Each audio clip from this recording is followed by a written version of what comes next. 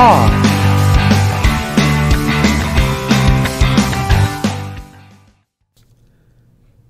This case review is of a really interesting transport that happened not too long ago, and it's an emergency interfacility transport. Now, you newbies out there like to think that 911 is where all the glory is, and that's where the heroes are born, and that's fine if you think that those things are exciting. The truth is, though, the longer you're at this, the more you're going to realize that it's the emergency interfacility transports that have the higher chance of interesting stuff happening. And the reason why is because 911 is mostly routine. It's stub toes, I just don't feel good. That's the overwhelming majority of 911 calls. But when it comes to the emergency interfacility transport, this is a patient that the current hospital has said, this one's beyond my ability to treat. We need to send this patient somewhere else that has more expertise, more capabilities.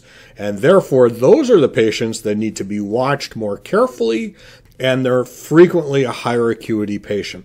In particular, this call has a point in which the paramedic needs to make some quick decisions and decide whether or not to intervene. If you are not a paramedic, please don't tune out. I promise you, I am speaking to all levels of license here. This is an emergency interfacility transport of a 71-year-old female. She wakes up and she does not feel well. She's nauseous and she just doesn't feel right, so she goes to the hospital.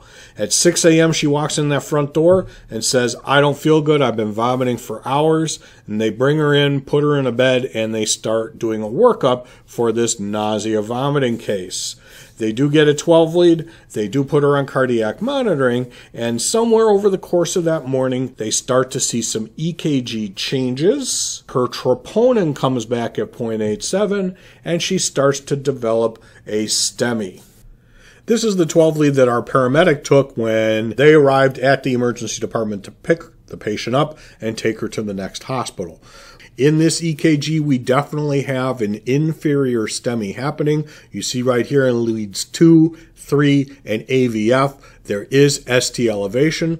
This is a printout of the Philips Tempus cardiac monitor 12 lead. So they also provide the STJ segment measurements. So as I said, 2, 3, and AVF, we have elevation. We look over here on the right, and you can see in 2, we have 2.06 millimeters of elevation, and 3, 0.66 millimeters, and in AVF 1.37 millimeters of ST elevation. So you have to have 1 millimeter or more ST elevation in 2 contiguous leads, and leads 2 and AVF are considered contiguous, so this counts as a STEMI. But even more important, if you take a look over here in some of the precordial leads, V1 through V6, right here all have ST depression. You have ST elevation in one part of the heart, ST depression in another part of the heart. This is a true STEMI. But what about down here in the interpretation, or what I like to call the doc in a box? Why doesn't it say STEMI anywhere in there? Well, if you look, it says possible arm lead reversal, so only AVF and V1 through V6 are being analyzed. So because the computer doesn't see exactly what it expects to see, it's saying, nope, we're not going to interpret. We're just going to put them out here for you. You're trained in how to interpret this. Draw your own conclusions. And this is why doc in a box is not the most reliable source of information. Let's take a quick peek at what has been done for this patient prior to our arrival. And you see here we have ondansetron given twice. That is an anti-nausea medication. And then we see they also tried metoclopramide and compazine. So they are really working on this woman's nausea. You can look right here at the vital signs throughout the transport, and you'll see that most of the blood pressures were a little elevated, but at one point the blood pressure dropped to 90/62. Why did that happen? I'm about to show you. Here we are bouncing down the road in the back of the ambulance, monitoring lead 2 on our STEMI patient that is going lights and sirens to the cath lab. And as we're monitoring, suddenly we see this tachycardic rhythm has a change, and we're about to enter what paramedics call a pucker moment.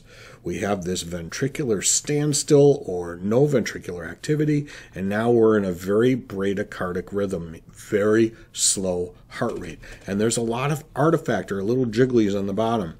There goes the extreme bradycardia alarm. So if you weren't paying attention to the monitor, now the monitor has gotten your attention, and you notice this rhythm change, and you're seeing all of this artifact or squiggly baseline here. What is going on with this patient?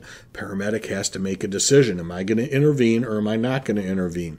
And while the paramedic is trying to decide, the rhythm starts to speed up again. We still have a lot of movement though, but the rhythm is getting faster and faster, and now we are back to the same tachycardic rhythm we had before, but with lots of wandering baseline, lots of patient movement, but we're pretty much back to where we started. So what happened to cause this pucker moment, this ventricular standstill, this, oh my God, my STEMI patient just had a rhythm change, something happened, what am I going to do about it?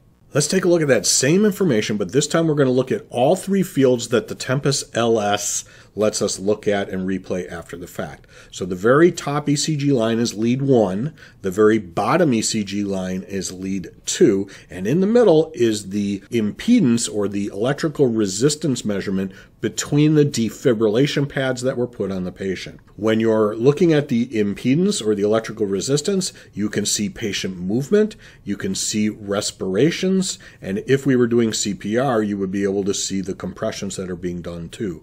We're going to start and watch, and we have that same tachycardic rhythm. You can see the ST elevation in the bottom, and it's all tachycardic at this point. And as we're driving down the road, you can see what's about to come. In the middle, you can see that the respirations are nice and regular and smooth. And then we get to the moment of pucker, and you notice the center line is moving quite a bit more. There's a lot of patient movement now, and we go into our bradycardic rhythm.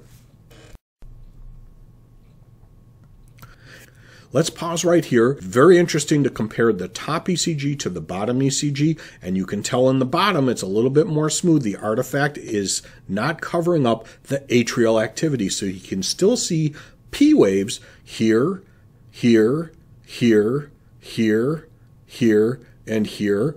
So we know that the sinus node is still firing, and somehow the signal is not making it to the bottom of the heart as often, and therefore you're not getting the ventricular contractions as frequently as the atrial signals are coming down. And in the middle, you have all that patient movement. We're in this bradycardic rhythm, lots and lots of patient movement, very slow heart rate in this STEMI patient. Definitely still a pucker moment for the paramedic trying to decide what to do. So what is happening to cause this? You remember in the beginning when the patient came to the ER and she said, I have all of this nausea and vomiting, and they gave her Zofran, and then they gave her another dose of Zofran, and they gave her metoclopramide, and they gave her compazine. What happened is the patient started vomiting again. That's why you saw all of that movement in the impedance line, and that's why you saw all of that bradycardia, because when you vomit, you're stimulating the vagus nerve, and when you stimulate the vagus nerve, it goes right to the AV junction, and that slows down or blocks the signal. And we had a moment of ventricular standstill in which the top of the heart was working and the signal was not getting to the bottom of the heart very often, and so the patient became bradycardic. And the paramedic had to make a quick determination, am I going to start pacing this patient, or is this a temporary change?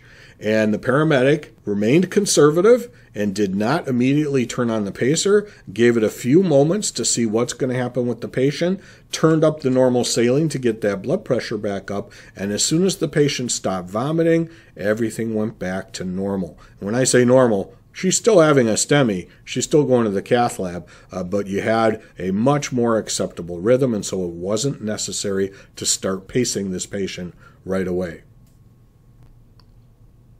And that's the story of the woman who woke up feeling nauseous, went to the hospital, found out she's having a heart attack, and then during transport, because she started vomiting, changed her heart rhythm entirely, and the paramedic had to make an important decision. Pretty cool, huh? All right, I'll see you on the next one.